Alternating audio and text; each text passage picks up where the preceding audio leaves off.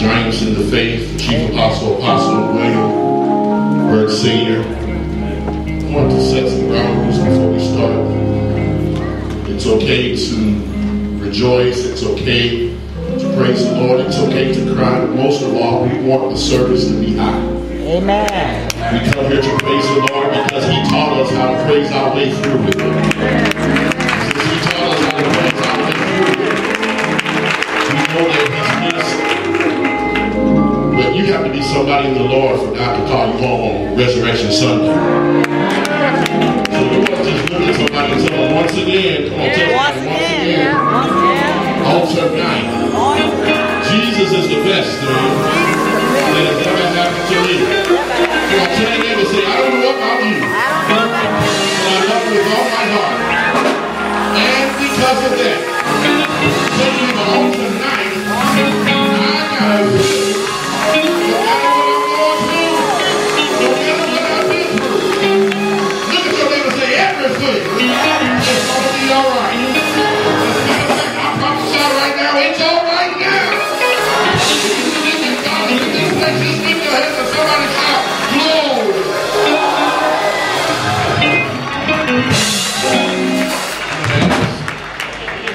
As we start order of service, I am Pastor Marquelo Futrell. It's an honor to stand before you to expedite the service. We honor this great man and his legacy. Amen. We honor all of the clergy in a respectful place, but we honor most of all his dear wife, Mother Bird. Let's put our hands together for honoring Mother Bird. God bless you, woman of God, woman of grace, woman of wisdom. Mother, as you see her here with me, we say we love you. We say thank you for sharing your husband with us. Once again, let's give it up for Mother Bird.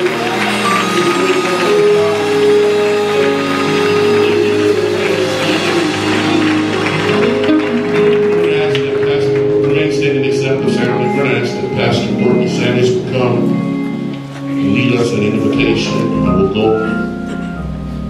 from there. Same after him as he comes. Amen.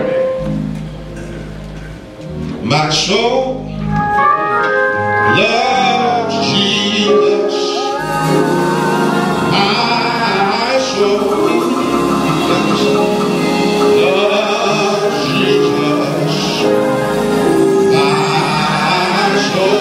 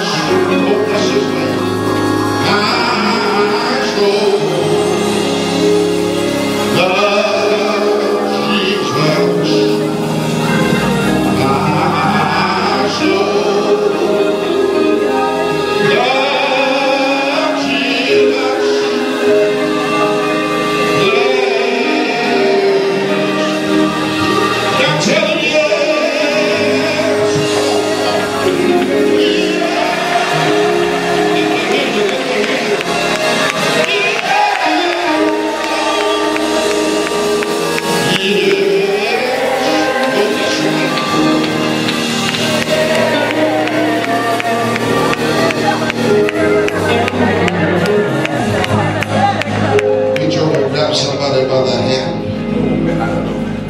God, in the name of Jesus, we come before you. We thank you for your mercy. We thank you for your love. Thank you, God, for your divine kindness. For God, you have brought us together. Though we may be heavy in our hearts, we still give you praise. Because, God, you've been good to us. And we know, God, that you don't make a mistake. And so, God, we pray right now that you touch right now. In the name of Jesus. Touch everyone at the sound of my voice. Oh, only like you can, God. In the mighty name of Jesus. Lift up the arm down here. Touch right now. In the name of Jesus. Touch the bereaved family. Yes, God. Touch these children. Touch these grandchildren. Touch every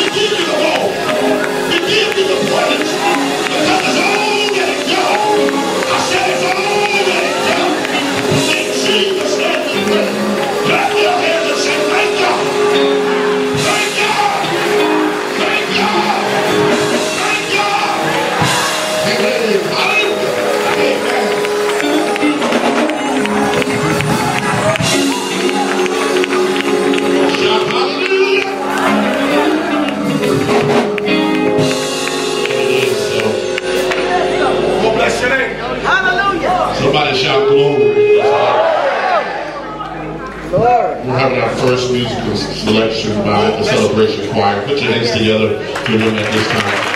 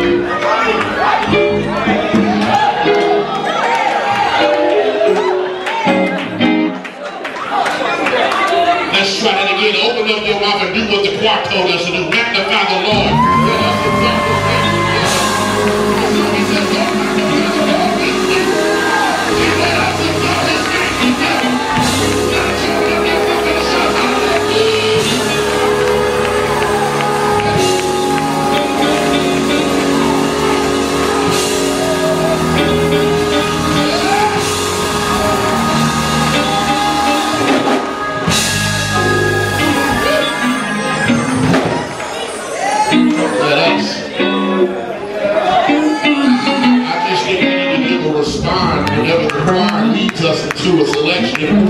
It said, magnify the Lord. You enlarge him. And let us, just tell somebody, that's me and you. That's me. Let us exalt his name together. Wish I had about 50 folk in a journal letter and say, God has sent me.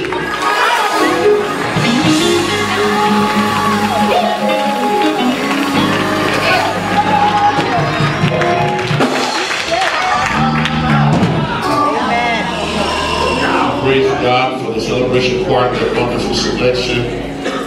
Amen. We praise God at this time for the community reflections. It's my understanding that the mayor of this city, Vic Gerardo, was here during the viewing session.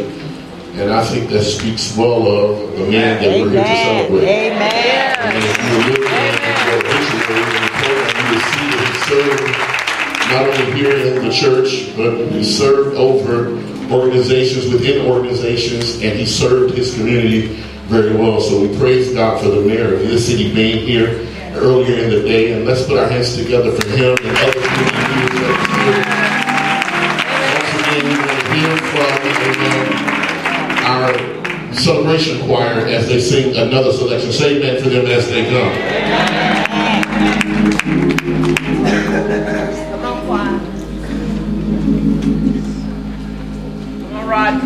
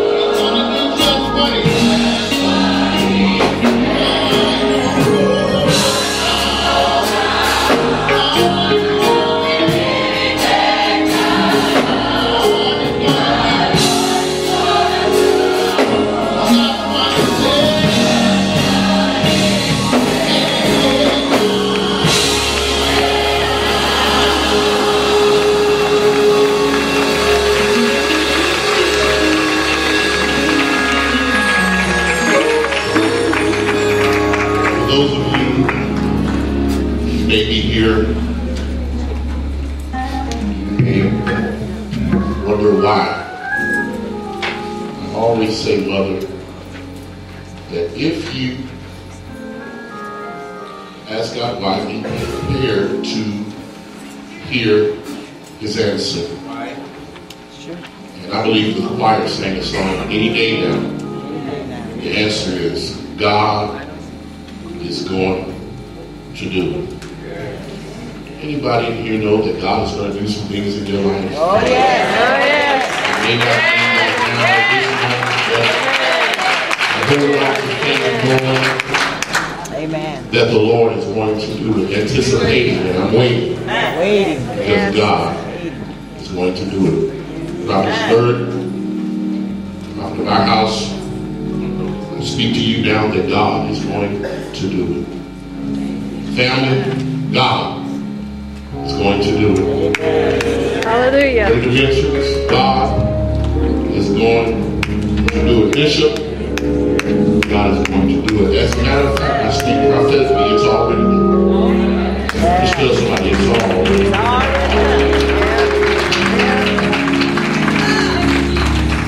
God bless the choir, God bless the psalmist, Brother Ronnie Bird. Once again, let's give the choir a big bless you.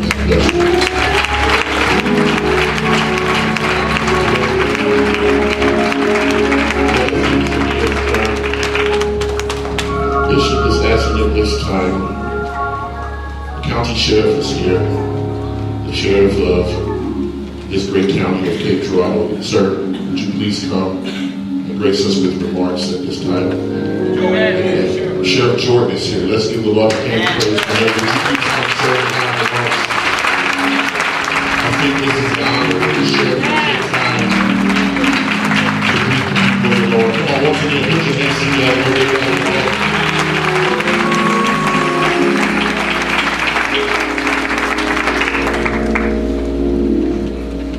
What a joy.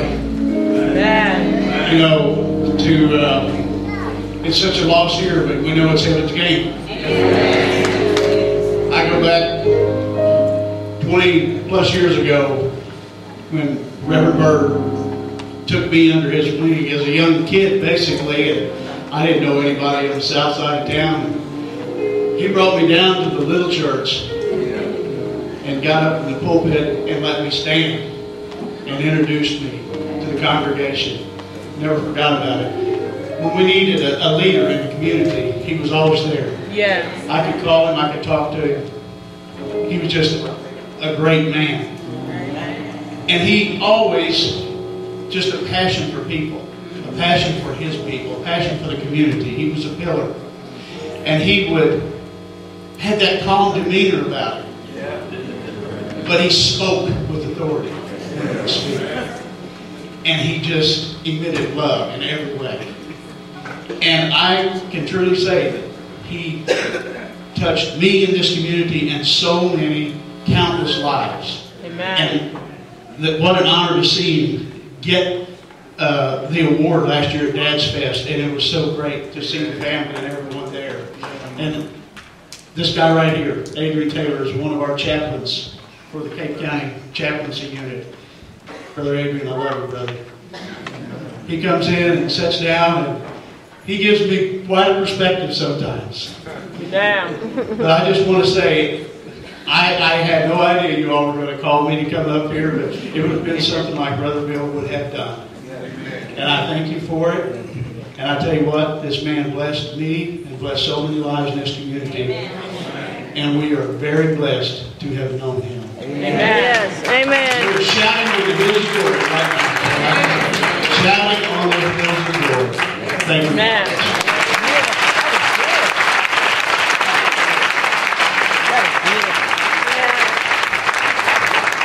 Thank you, Sheriff, for those wonderful remarks. This time, for the ministerial reflections, and then just a few house rules. And then we do have a speaker. The speaker will deliver the word of the Lord. I'm going to ask at this time, per the family's request, that you all can make your comments brief. And the bishop we need to hear from. We're going to call in this order Apostle Adrian Taylor, Apostle Anthony G. Green Sr., Apostle Michael Green, and Pastor Kirk Donovan at this time, in that order. Please limit the comments to about 2 to 3 minutes. Amen. I am sanctified, and I know how to pull on coattails or ropes. I know how to tell the sound man to cut the mic off. Please share your remarks with the family and the so great congregation. Say amen for them in that order.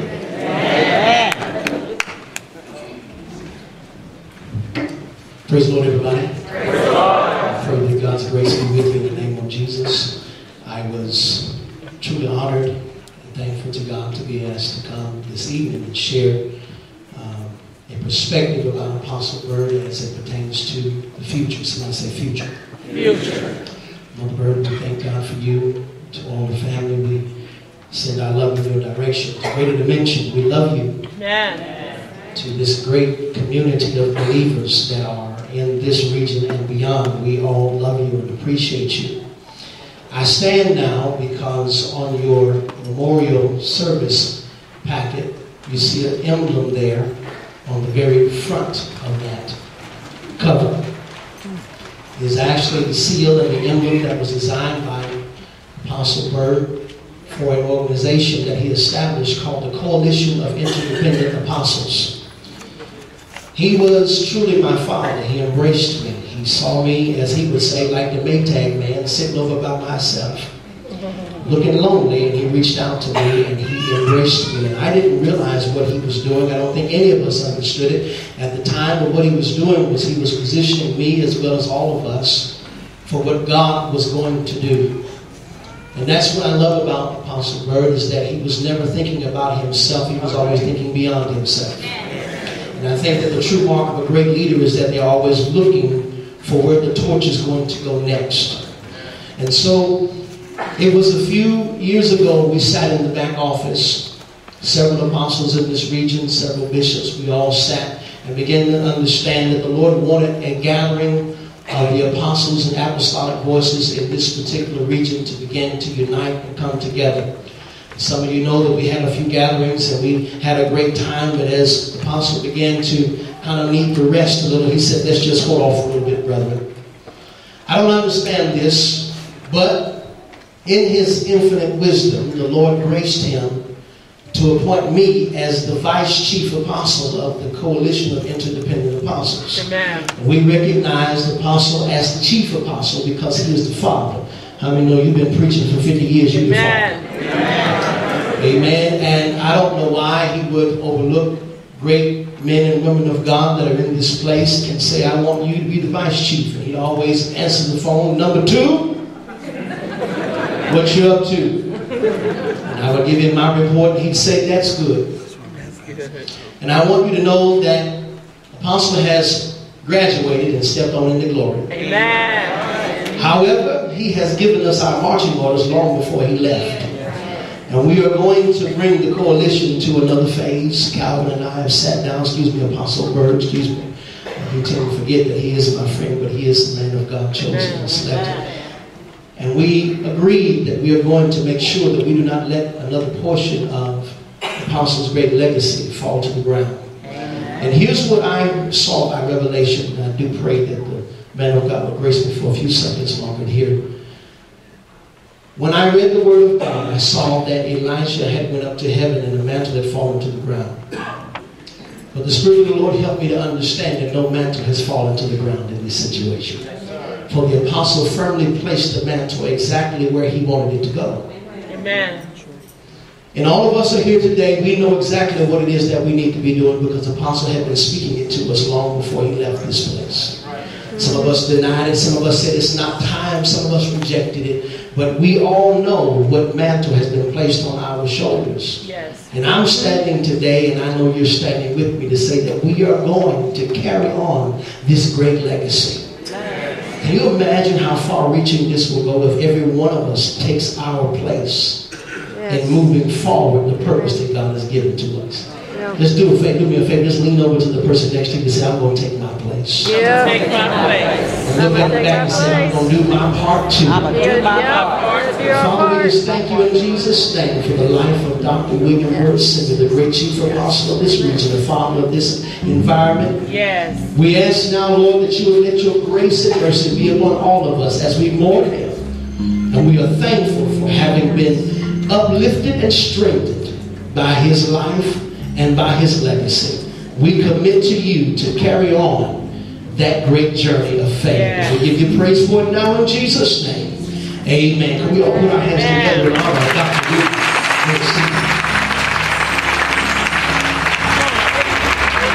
Well, come on, give God another hand of praise. You can be better than that. I said, give him a hand of praise. Now touch your name and say, neighbor, it's not over, it's not over. It's just begun. Just begun, yep. It has just begun. We honor God today. He has our life, and He is the ruler of the cosmos and His infinite existence as He transcends all space and time. I honor Mother Bird. Amen. Give it up for Mother Bird. My mother's friend.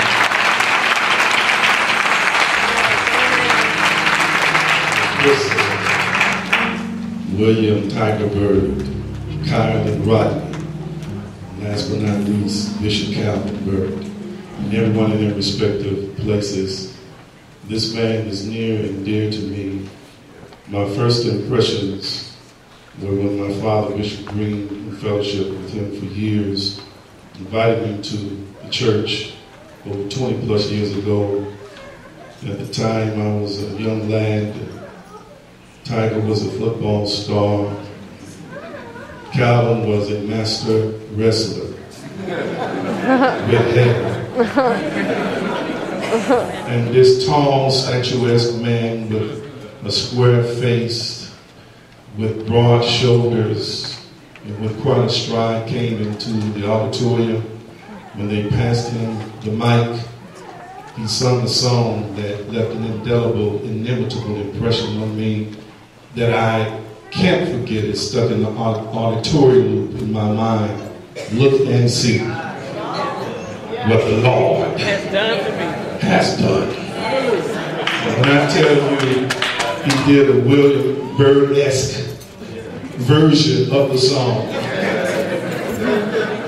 Tore the house in pieces and then preached like he was going crazy. I never ever forgot that. And it wasn't until years later, talking to my uncles and then eventually Apostle Bird, that he helped me to realize that he had a spiritual connection to the Green family. My grandfather, the late Pastor Charlie Green Sr., was his pastor. He assisted my grandfather, carried his briefcase, periodically traveled with him. Both he and Mother Bird wanted me to know the connection. And so as I was contemplating and reflecting, because this is a hard, challenging moment for me, he was the one who helped organize my apostolic consecration and confirmation. It was here at this church. He preached the message, and he was one of the ones who laid hands on me. I tried to compare him to somebody else that I already knew. Whenever you start thinking about character, the first place you start is with the name, because the name is definitive of who the person is. And so then I realized that William is a derivative of a Germanic word, Wilhelm. Two elements, will, which literally means will, and helm, which comes from the word helmet. It is translated as a strong-willed protector. The English define it as a strong-willed protector who's a warrior. All right. Doesn't this sound like him? Then I realized that his name, he was a William Bird. But I looked around nature, and the owl can turn his neck 360 degrees. That didn't fit him. I looked at the hawk who has telescopic vision, who can swoop down on his prey from miles away, and that did not fit him. You better go ahead, AJ. I recognized he wasn't a peacock because he never strutted his stuff, although he had stuff to strut. I recognized he wasn't a cardinal. I knew he wasn't a blue jay. I knew he wasn't a cockatoo. I recognized he wasn't a parrot. I had to reach into the mythos, the mythological world, to find a word that would match him. The word mythos is a derivative of the modern day word myth. It literally means to explain the etiology or the origin of something. So as I reached into the mythos, I could only find one word that would be definitive and descriptive as to who this man really was. And it was the Phoenix.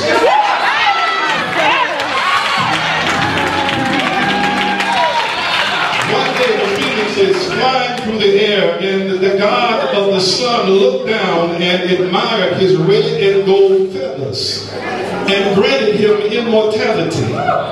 In the granting of immortality, because there was a sheen and a glow to his feathers, all of the people around him wanted a piece of him. And so he had to leave the dwelling place of humanity and go into the desert.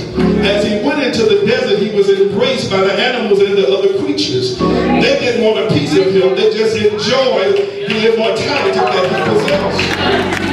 And so as he began to get old and as he began to get weak, he began to talk to the God of the sun about renewing his youth and renewing his strength. He said the first time he spoke, the God of the sun didn't say anything to him. And so then he found himself going back to the place that he started. He crafted from elements an egg. He took it back to the nest and nested in the egg. Somebody shout the Phoenix. The Phoenix. All of a sudden he prayed the same prayer. I need you to give me strength. I need you to renew my strength. I need you to renew my youth. And they said the God of the sun heard him, shone his light down upon him. His feathers began to glow and shine in a great conflagration of brilliance. He literally turned into fire, living fire. But what? Before he turned into living fire, he had laid that egg. Somebody shout that egg. Look at your neighbor and say, if you look around the room, you'll see a lot of eggs. Before he would take off into the sky and never be seen again, he turned into fire. He left bits and pieces of ash. And in the wake of his ash, the egg produced another phoenix. So as one phoenix is leaving the earth, another phoenix is coming into the earth.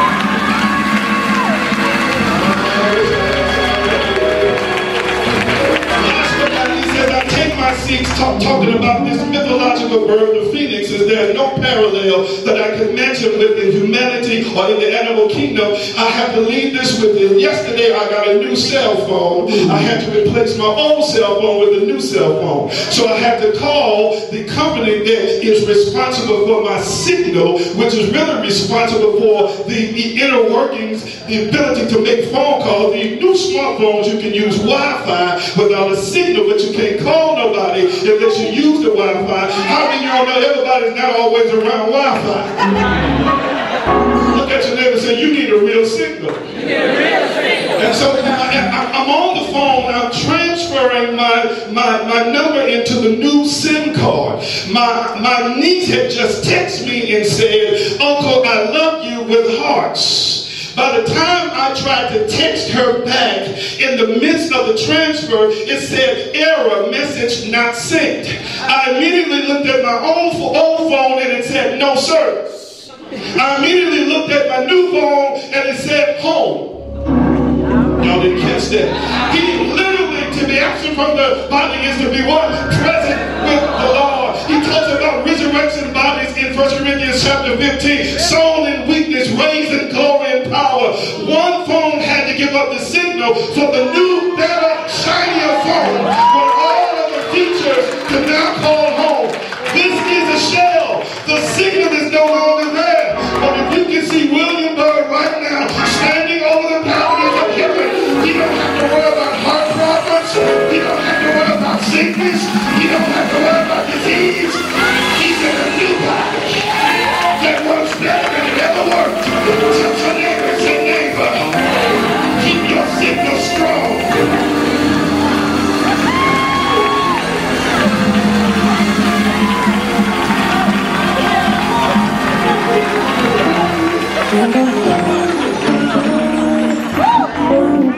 Look at your neighbor and say, neighbor, let your fingers do the walking.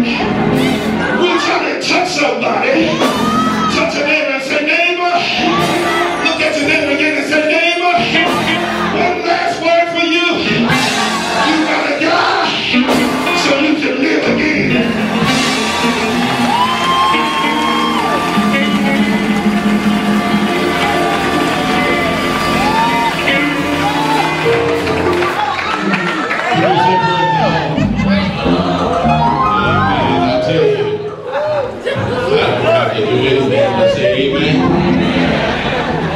give my nephew a hand again. Amen. We are grateful to be here today. Amen. To Mother Bird and to the whole Bird family. I just want you all to know that I'm here for you. And if there's anything that you need, I told your daughter that the other day, just please call me. Don't hesitate. You know, sometimes people tell you to call and they don't mean it. But I mean it. If there's anything that I can do, just call. Amen. And we just thank God for this great man, God, Bishop Bird, a pillar in the community. He's not only was a pillar in Cape, Toronto, but he was also a pillar throughout the state in Antwerp. He touched the lives of so many people, and he certainly touched my life. He was the one that did my inauguration and installed me as a bishop. And when I was thinking about who I wanted to do the service, I thought about the connection, as my nephew said, that he had with my father.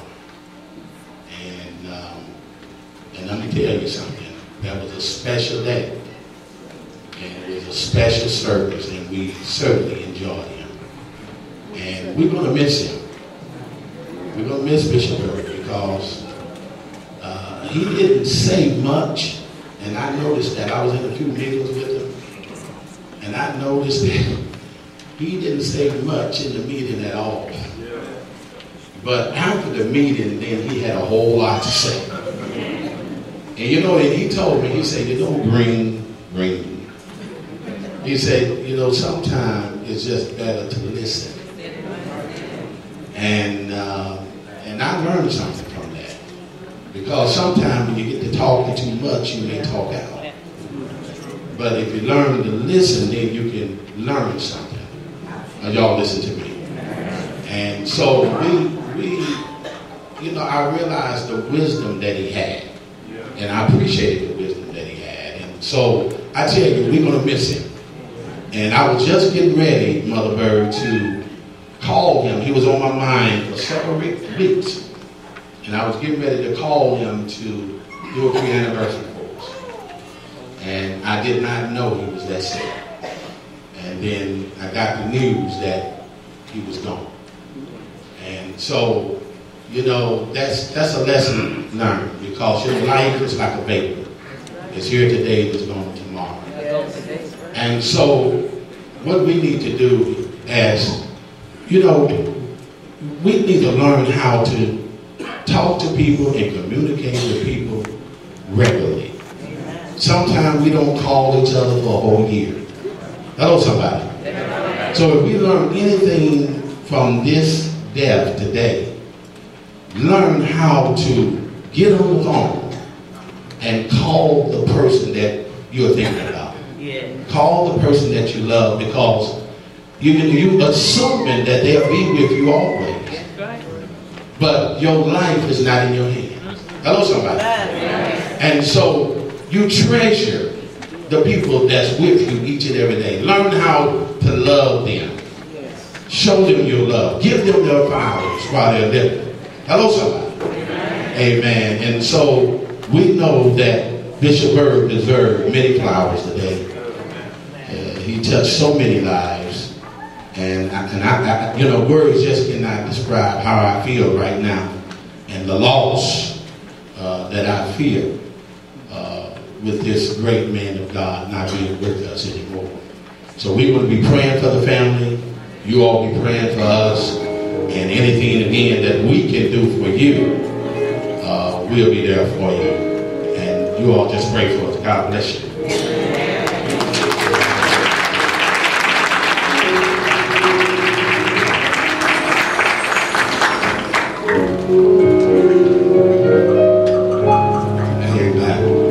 We are so honored to be here on this great occasion. I want to say, first of all, to the family, we are here for you. We love you. We're so proud to have been a part of this ministry. I'm not a great orator, but let me just say from the heart, I love the bishop. He, first time I met him, he said to me, he said that the Lord has his hands on you. And that meant a whole lot to me, coming from such a great man of God. And then he allowed me to be under him for 8 years. And then he installed me into my own position. And I only have one regret, and that is that I didn't take full advantage of being in his presence and soaking up the wisdom that he had. He was such an awesome man in the Word and so full of wisdom. I was thinking on the way down here as I take my seat, why? It was so hard for me to understand how could he be gone. And I was wondering in my little crazy mind, why would Pastor Bird be gone at this time? And in my crazy thinking, I came up with this thought that so many regular folk have made it into heaven, that every now and then God like to balance things out.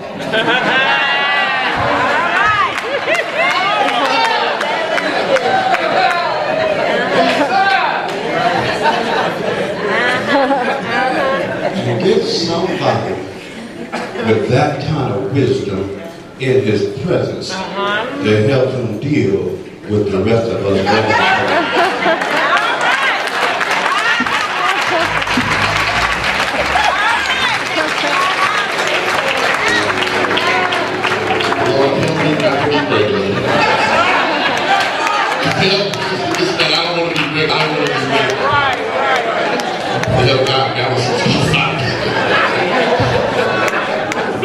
Bishop,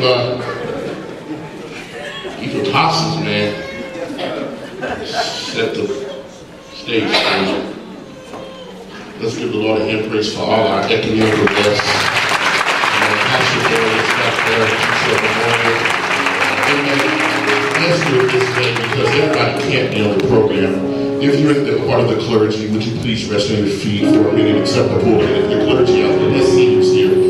Let's give the Lord a hand praise for all the clergy guests that are here.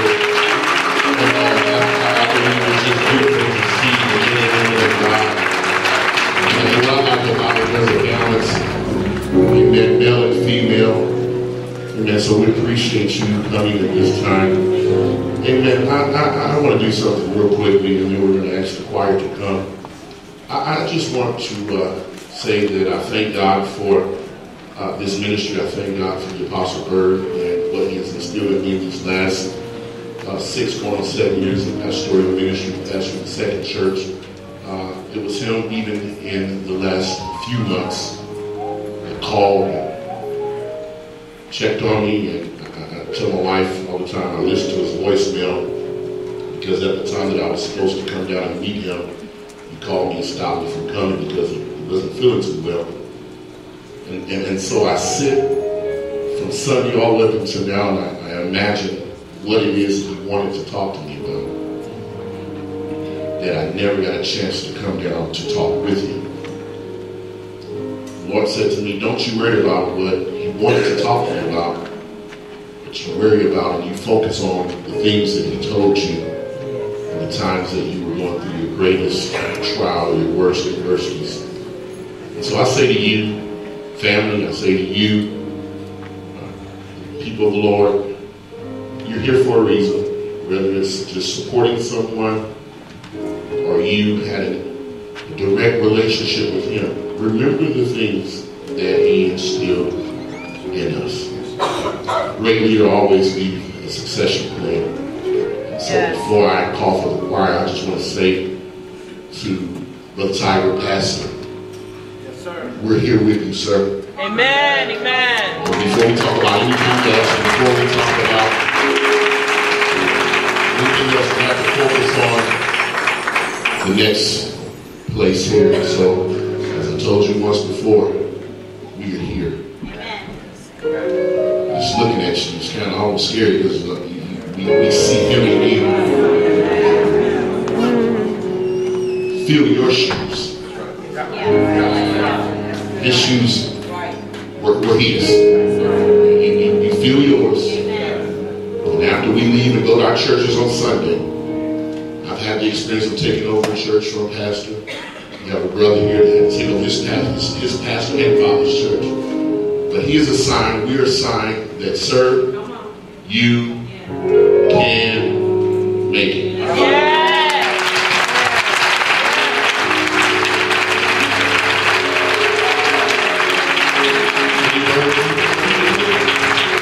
We're here for you. Just do what he told you. He knew it. A lot of times we pray for people and God will allow them to stay. But he knew it. And he was ready. So I just want to say, Mother, we're here for you. Thank you for the words of wisdom that you gave my wife and I on Sunday. While we're there supposed to minister to you, you had me crying. So we're here for you also, Mother. Thank you. Once again, let's give Mother a great big hand.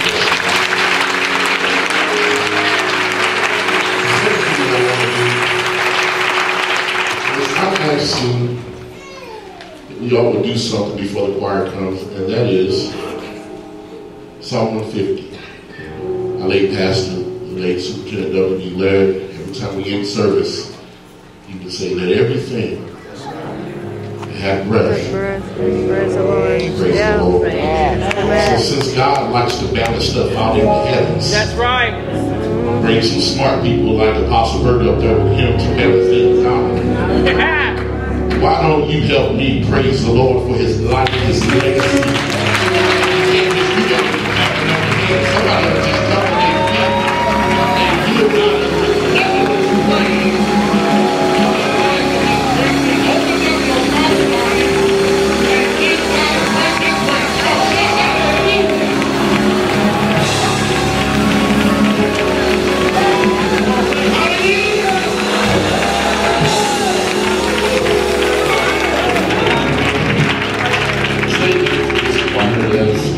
They come, and after that, we will be in the hands of the elder William Bird Jr.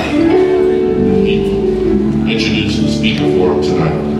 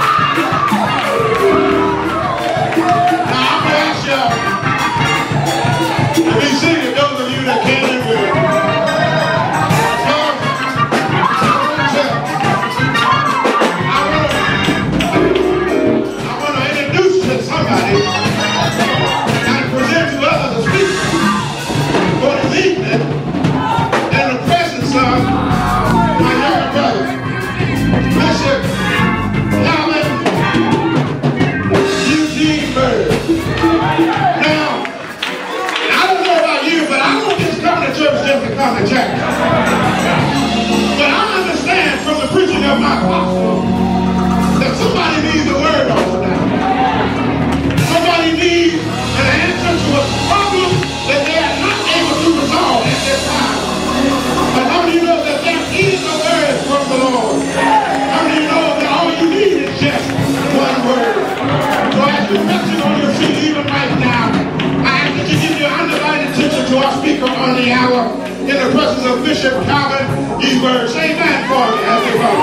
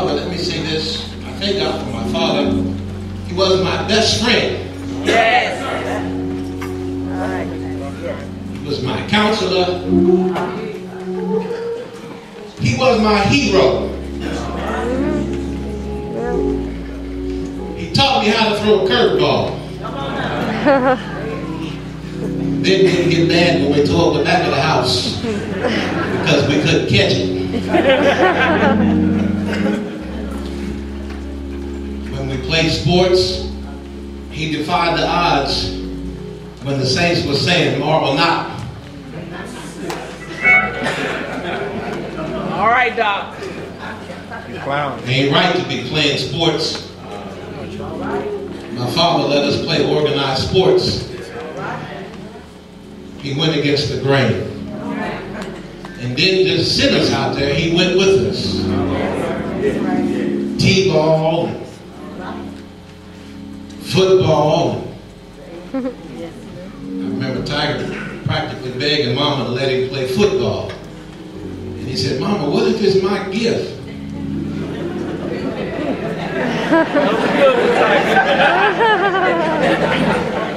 You know, we had to get spiritual sometimes. And it turned out to be his gift. I, on the other hand, took another road because I got tired of being Bill's brother. Right. Not Calvin. I started a career in wrestling. Not the WWF. Right. Where Warfield fought. He said, man, I just couldn't see letting them folks jump off the top ring and bounce on me. I said, no, bro, Warfield, it ain't that kind of wrestling.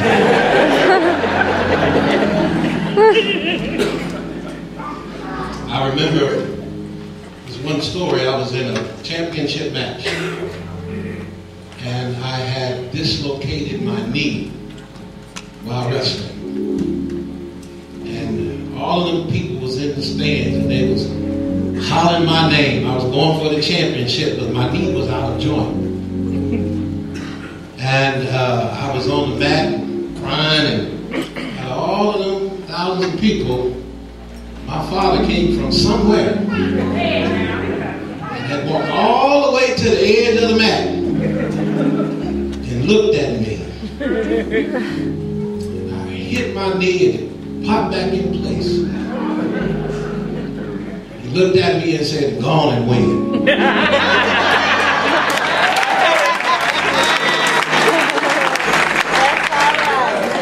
And I did. When I got finished, he showed up at the school the next day to want to know why the coach allowed me to wrestle being injured. Oh man, really? I thank God for my brother, my oldest brother. I thank God for all of my siblings. Amen. But I thank God for my brother, Pastor Tiger, who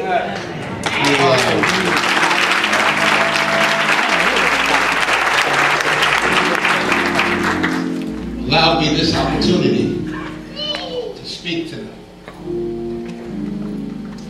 The other night when my father passed, we met over at my mother's house.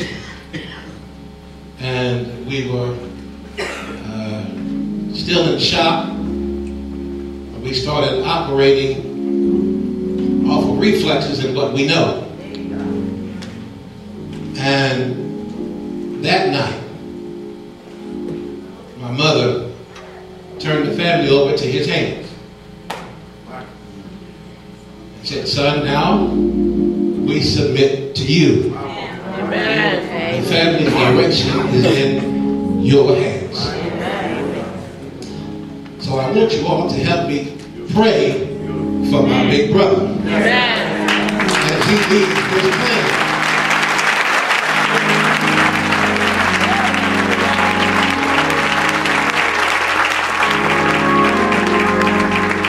I have a strong mama. Yeah. My mother said that she prayed. She asked the Lord. She said, Lord, what I'm going to do now? She said the Lord spoke to her and said, you shall live.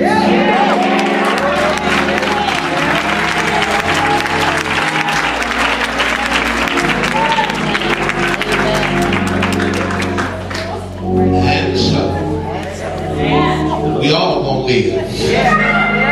We all going to make it. It's going to be all right. Have a word tonight. Yes, sir. I was contemplating on what I might say. The Lord dropped a scripture in my spirit. As I began to meditate on it more, it began to grow. And I'm not trying to impress anyone tonight. My daddy heard me preach when he was living, and he thought I did pretty good. All right, Bishop. All right. My mama said I'm a bad man. So with those two things, I'm not really worried about none of y'all. That's right. That's right. But I'm going to try to do my best. I'm going to try to do my best. 2 Timothy, 4th chapter.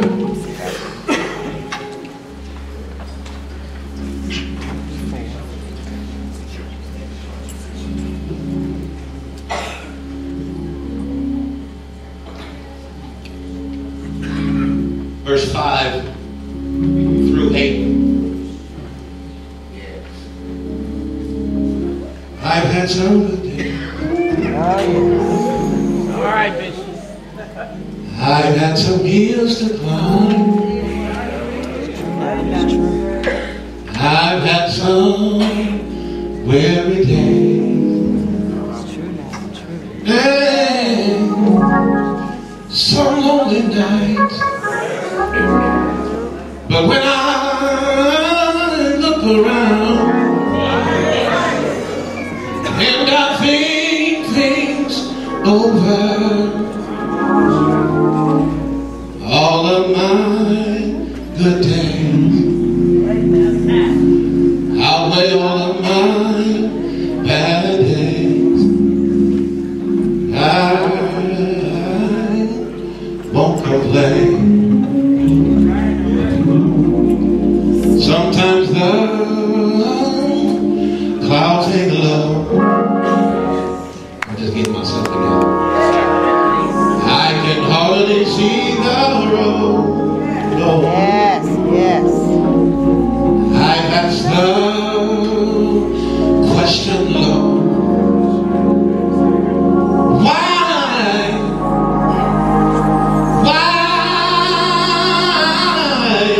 so much pain? But He knows that best for me. Oh, sometimes I cannot see. Yeah. So I'll just say, thank you, Lord. Just want to say, thank you, Lord. Thank you, Lord. Thank you, Lord. Thank you, Lord. I won't complain.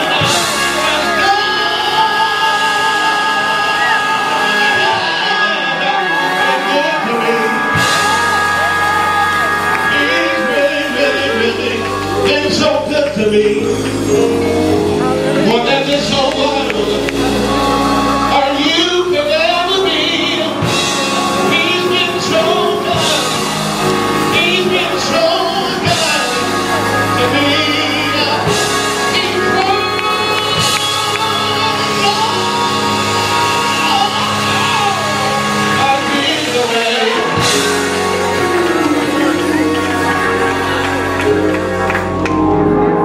Verse number 5. But watch now in all things. Endure afflictions. Do the work of an evangelist. Make full proof of thy ministry. For I am now ready to be offered up. And the time of my departure is at hand. Yes, yes. I have fought a good fight. Yes. I have finished my course. I have kept the faith. Henceforth there is laid up for me a crown of righteousness, which the Lord, the righteous judge, shall give me at that day. And not to me only, but unto all them also that love his appearance. If you would allow me to go back to verse number 7, part B. I have finished my Yep. course. That's right. I have finished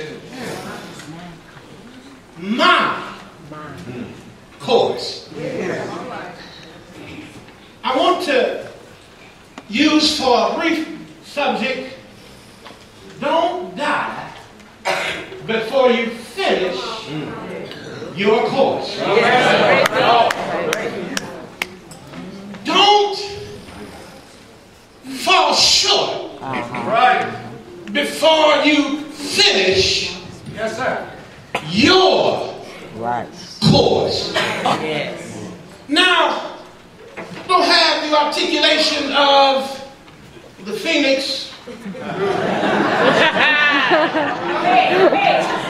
nor the wit of the smart ones. I'm just me. But I thought about this, and I thought about my father. And I thought about the instructions that he would want to leave for everybody that's here. Apostolically, he spoke into a lot of our lives. I know he spoke into mine. We've heard that he has spoken into many of us. And the one thing that is very clear is that all of us have a course. That's right. Now, when I look at the word course, it really has several different meanings. It means that it can be a race, or it can be a series of things that make up a whole. Yes, sir. For instance, it could be a meal that had several different courses. Yes, sir. You have your appetizer, your main course, your dessert, which makes up one meal. Or it also could be used, now I happen to be a golfer, and a golf course is made up of 18 different holes. Yes, sir. But within that one course, you've got several different challenges. Yep. So now, Paul in his writings was very articulate and made very many references to athletic events. Preferably racing. In other words, he knew that the people that he was ministering to could relate to a race. But it wasn't just any race, because he was, in dealing with the Romans and dealing with the Greeks, they were Olympians.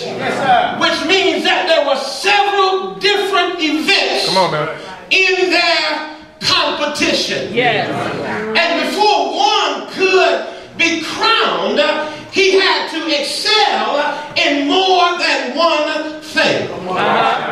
So now, with this understanding, the Lord began to deal with me about us. Began to deal with me about you all. About uses. First of all, in racing or running or competing, there has to be some conditioning involved. You don't just get out there and run and don't have no condition.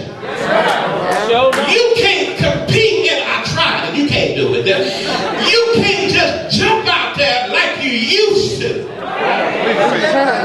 and say that you're ready to run your race. And unfortunately, many of us have been trying to run our race without any preparation.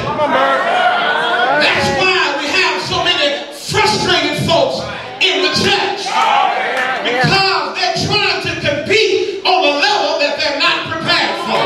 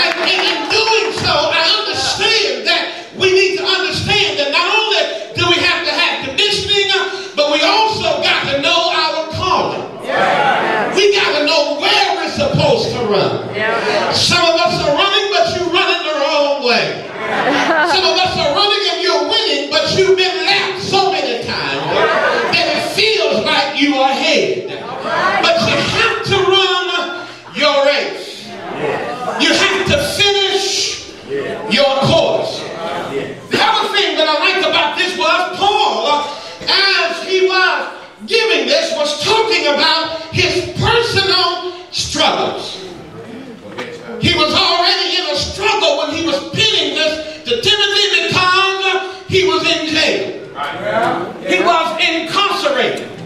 Therefore, when he wrote this, he was trying to encourage somebody to go ahead and be all you can be, and he was locked up. Preach now. Kind of difficult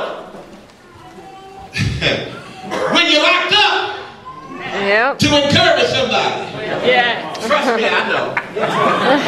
Right. Don't testify, brother. Yeah.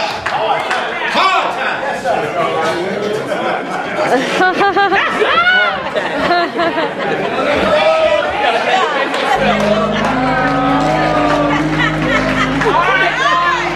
And so.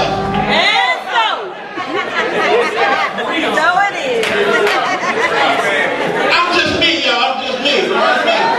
So I looked at this and I began to say, God, what is my course? Well, what is it that you want me to get out of this? And he began to tell me three things.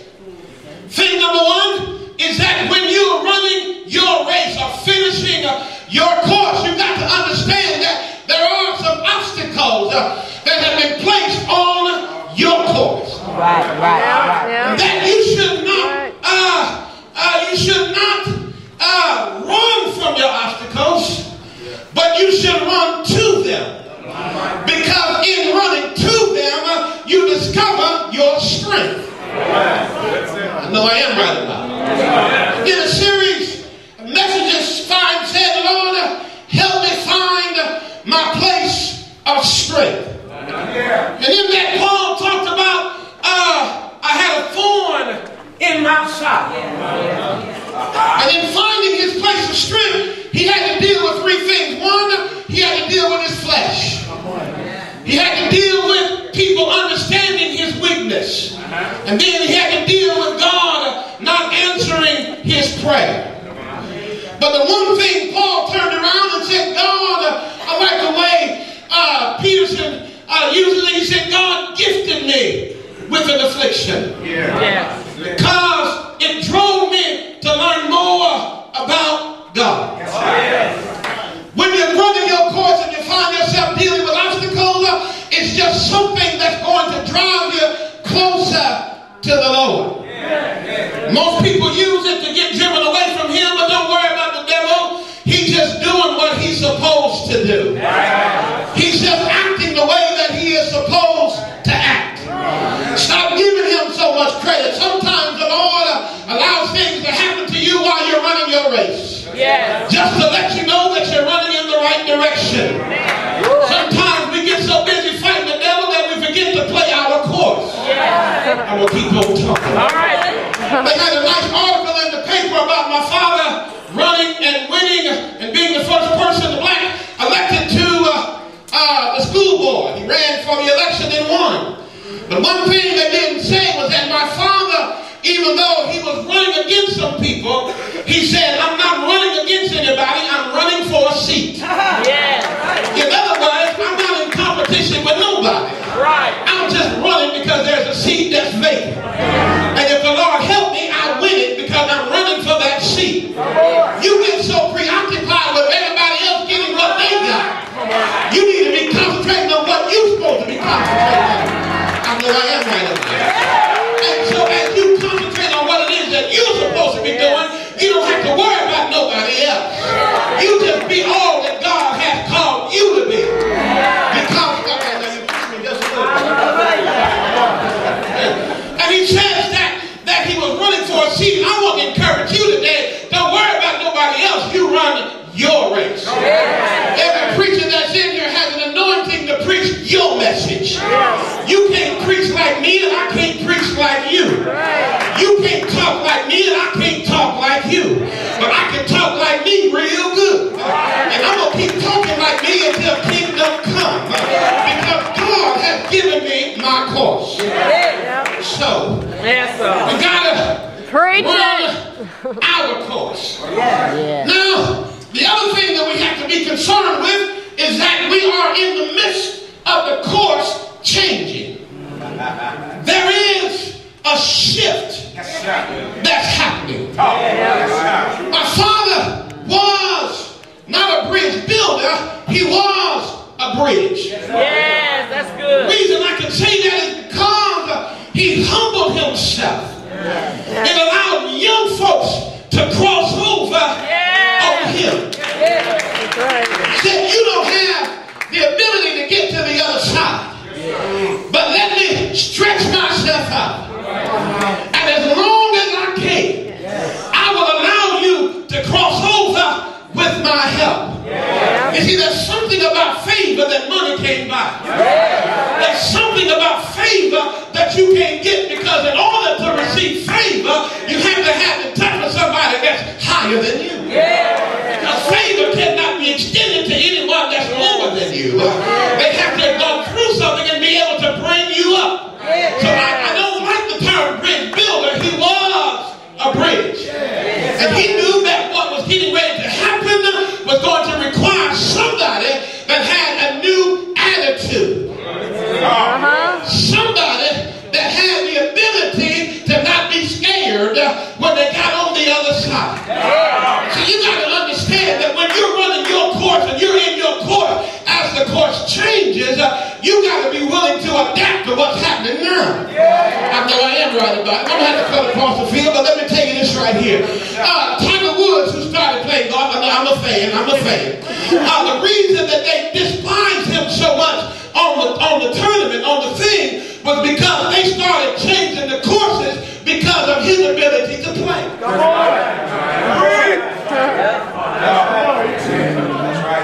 He hit longer.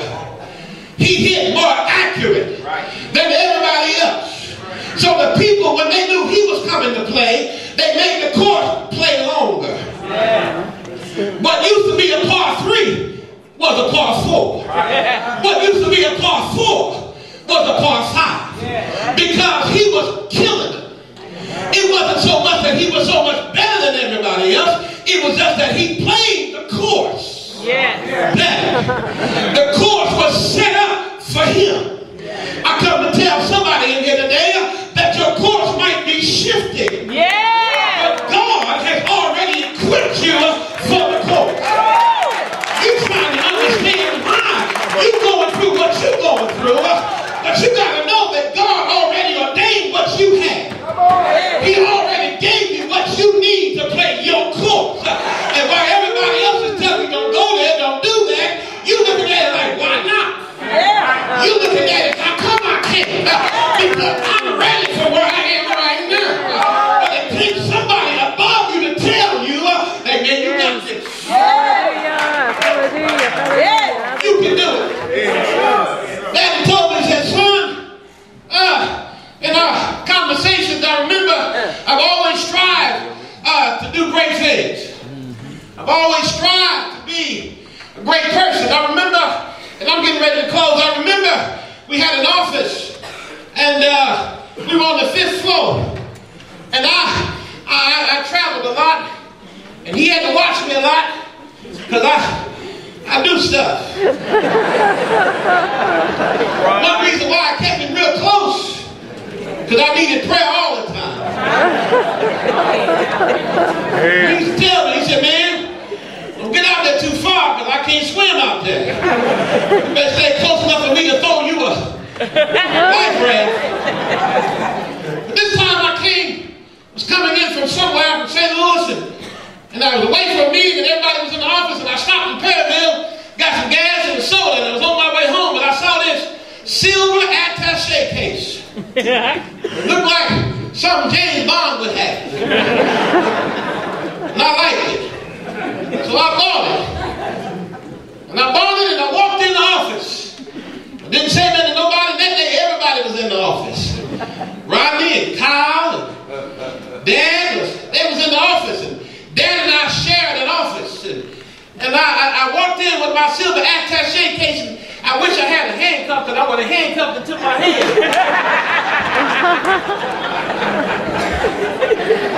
But I didn't say nothing to nobody. I just walked in the office. When I got in the office, I put the attaché case. I know I put a lot of silvers in that here.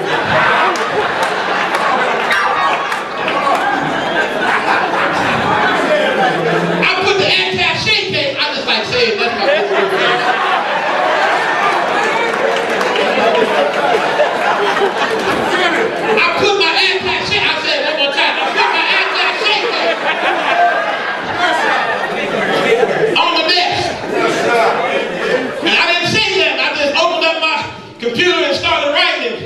He looked up at me, and I saw him looking at me.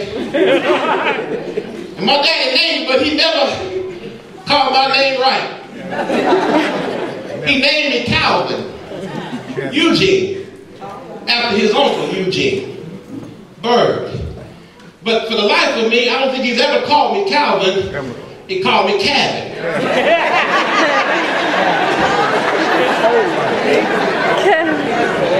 He looked at me from the other side of the room and said, Calvin. I said, yes, sir. He said, what you got in that grip? I said, what? He said, what you got in that grip? I'm trying to figure out what a grip is.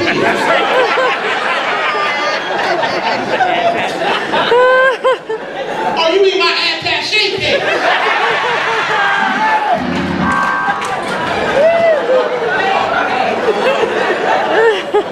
What you got in your grip? Kevin, what you got in your grip? Nothing. He said, bring it here. I said, really, Daddy, ain't nothing in it. He said, Kevin, bring it here. My father was very particular about integrity. Yes. He was extremely careful about how you handled yourself, and if you've ever been around him as a preacher, how you handle the word. Yeah. He wouldn't just let you get away with anything. You can preach a whole message and be wrong. But before he would dismiss, he would make sure in love that everybody understood that he meant Daniel in the line.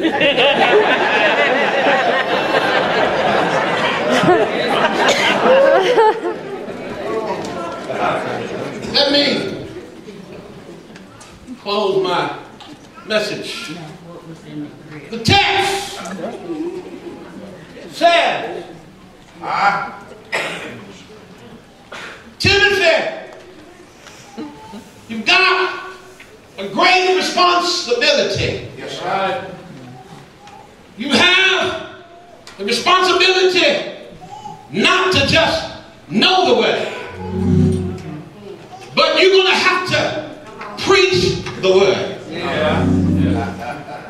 You're going to have to be more than just knowledgeable about the word, but you're going to have to preach the word. In other words, you're going to have to proclaim the word. But in your proclaiming the word, you got to understand that there's some people who ain't going to want to hear your word. All right. You got to understand that there's some folks that are around you that are going to come up with their own word. And their word is going to be what they try to operate on.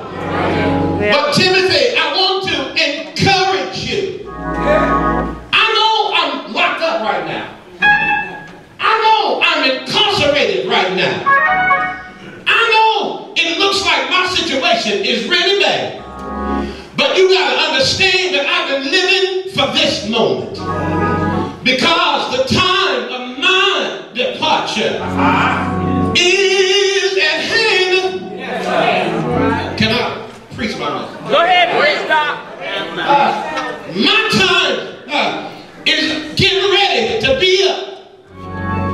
But your time is just now getting ready to start. And I want to encourage you, son, that you got to run your race.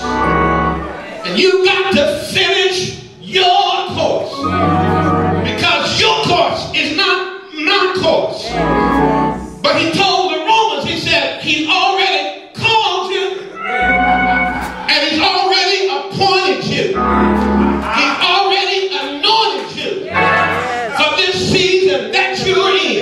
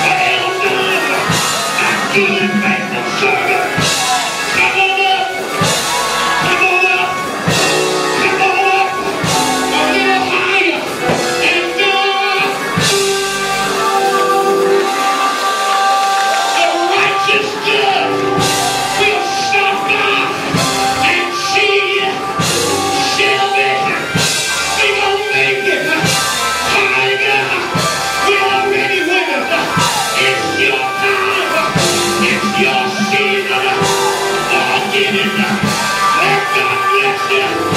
Shout yes. Shout yes. Shout yes. Yeah.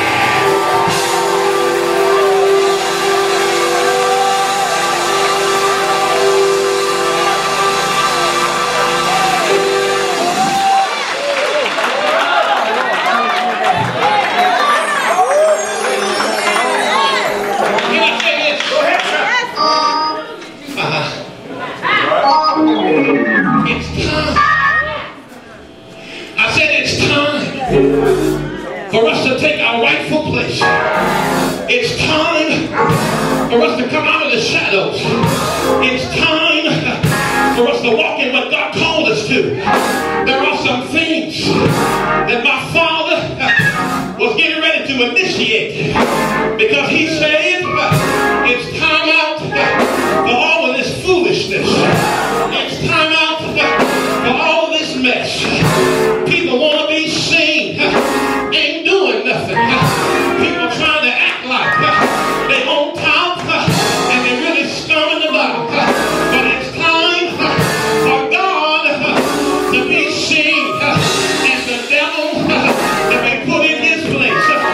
Yeah, yes it is. And the last time I talked to him, he said, son, whatever you do, don't compromise your position.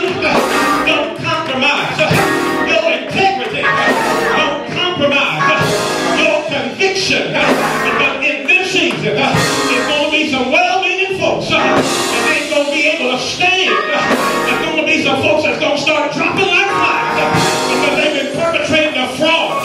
They've been holding positions they ain't got no anointing. They've been holding rule over folks. Ain't got no anointing. And when you are anointed, you ain't got to step on nobody. When you are anointed, you ain't got to talk about nobody. When you are anointed, you ain't got to put nobody in. When you are anointed, anointing is what makes the difference. It is the anointing that's going to shine forth. Lift your hand and shout, yeah!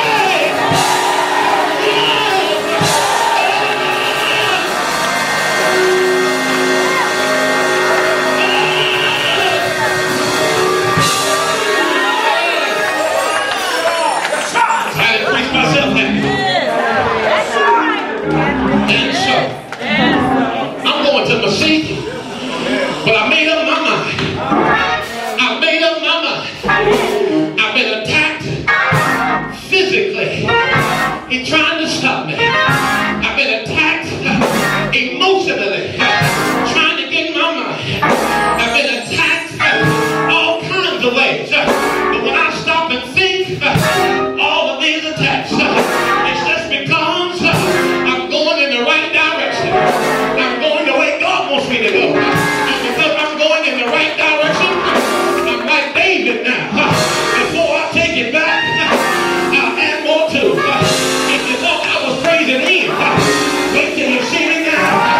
If you thought I was out of my mind then, wait till you see me now. I fought. I tried. I cried a little bit. I cried a little bit. I had my moments. But today, I got a release. Today, I got a release.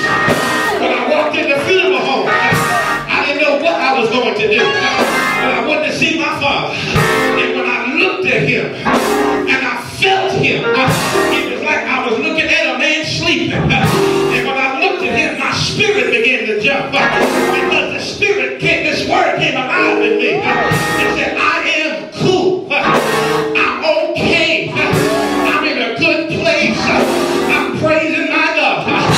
Don't cry over me. Are you going to miss it? But don't cry over me. Because I'm where I preached about. I preached for 50 years. One day, I'm going where Jesus is. For 50 years, I told you, I'm living a little bit.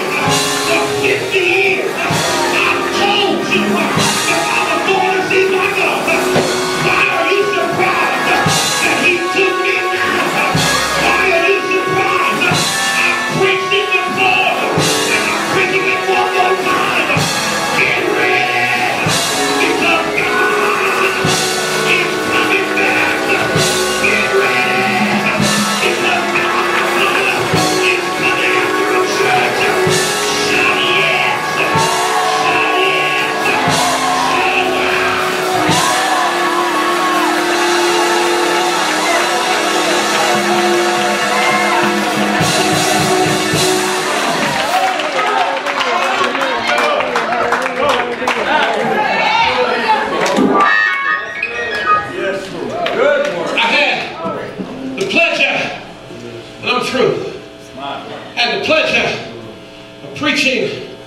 my grandmother's funeral.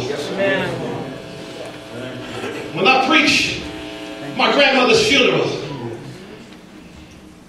I made an altar call. At the funeral. For someone to be saved. One person stood up to be saved. Watch this now. That one person was my cousin. He's standing right there. Right there. But watch this. Watch this. What you have now do? He stood up, gave his life to the Lord. Now, he's pastoring.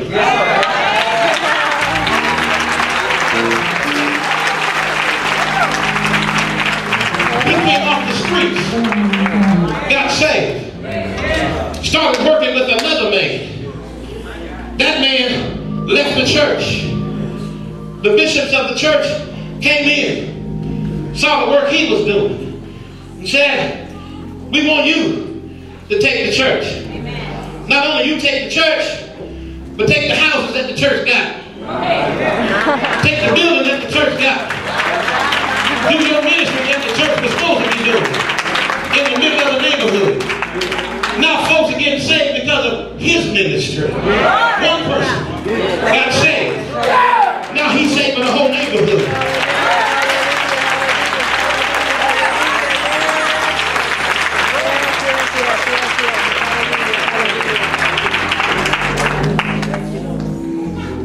And so, before I take my seat, I have to extend the invitation. Because everybody in here ain't ready to see Jesus. Everybody in here ain't ready to see the Lord. And I wouldn't want you to leave here without hearing somebody say, you need to give your life to the Lord. If you are here and you don't know the Lord, if you are here and you are not saved, I would that you would just slip your hand up and say, preacher, I'm not ready to meet the Lord right now. Would you pray for me?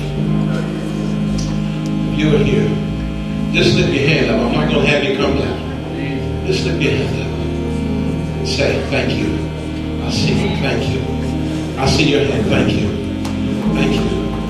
Hands are going up. I thank you.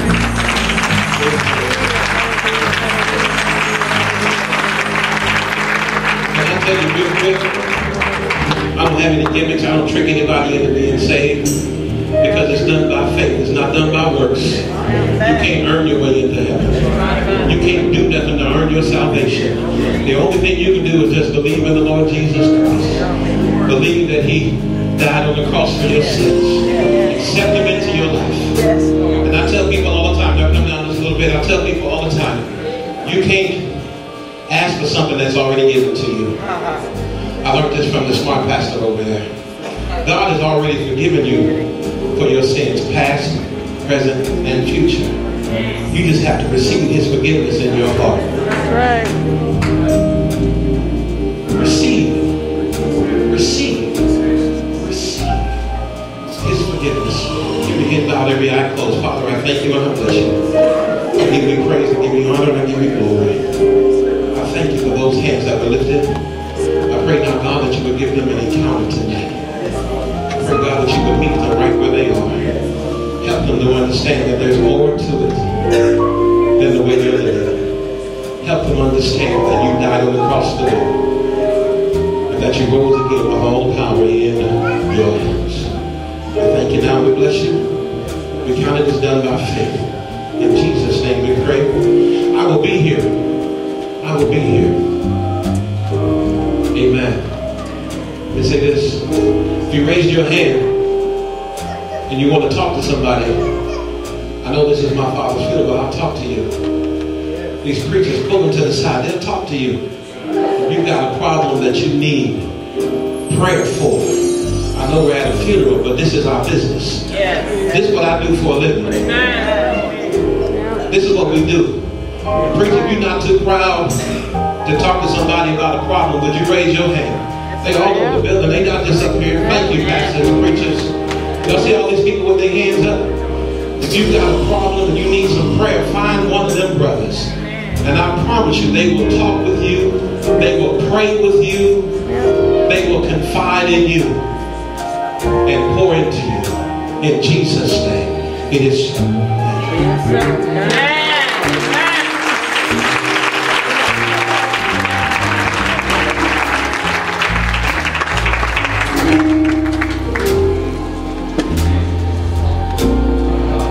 How many of you enjoyed that word on tonight? How many of you finish your course?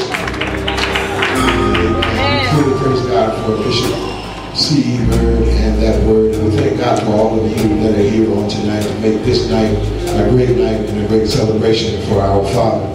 Just a few observations before we prepare to leave on tomorrow. The service will begin roughly, it will begin at 10 as far as the viewing. It's going to be from 10 to 12.